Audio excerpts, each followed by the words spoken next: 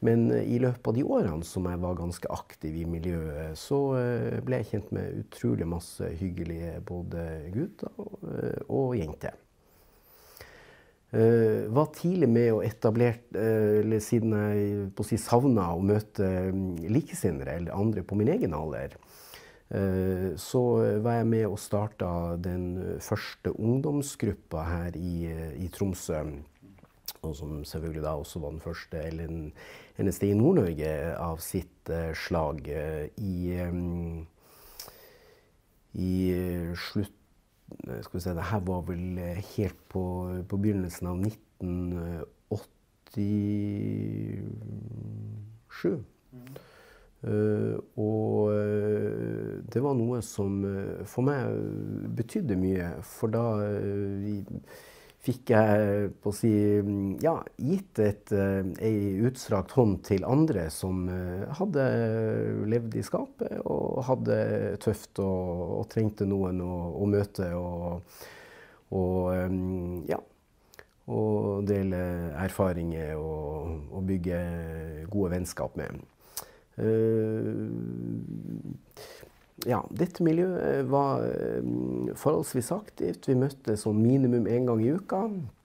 Hadde sånn fast treffsted og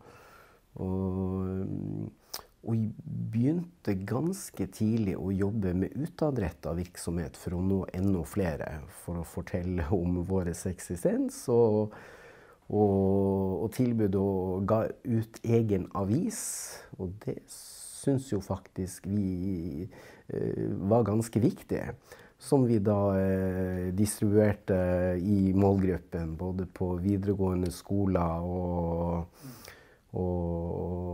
andre bibliotek og andre, ja, dertil egnet steder. Vi lagde også Norges første kinoreklame for homofile. Så vidt jeg har kjent, så var det ikke laget noe kinoreklame som vi kjørte på begge kinoene I Tromsø. Klarer ikke jeg å huske om det var allerede høsten 87 eller om det var I 88. Mest sannsynligvis var det vel det. Men vi var et aktivt gjeng som klarte å lage et veldig sosialt, trygt og godt miljø for ganske mange I Tromsø. Vi hadde jo selvfølgelig kontakt I og med at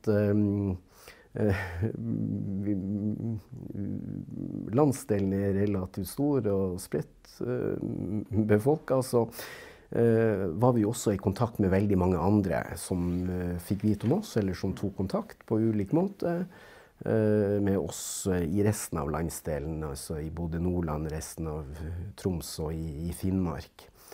Og vi deltok også på den aller første ungdomskonferansen for homofil ungdom. Det her var jo en tid hvor man ikke snakket om alle disse her forkortelsene som nå det var homofil og lesbisk. Selv om vi var åpne for også andre mennesker som tok kontakt med oss. Men vi brukte ikke den her LHBT, og Gud vet, nå det jo så mange bokstaver at selv erfarne folk som oss kan jo miste oversikten. Og det var I Trondheim I 1988. Mener det var på høstparten I begynnelsen av september 88. Og det var et viktig møte hvor du møtte ungdom ikke bare fra Tromsø, Trondheim, Bergen, det var sannsynligvis noen fra Stavanger og de aller fleste da fra Oslo. Ja. Og det ble nok også forgrunn for det som etter hvert ble da Skeiv ungdom, selv om det ennå tok ganske mange år før man kom dit.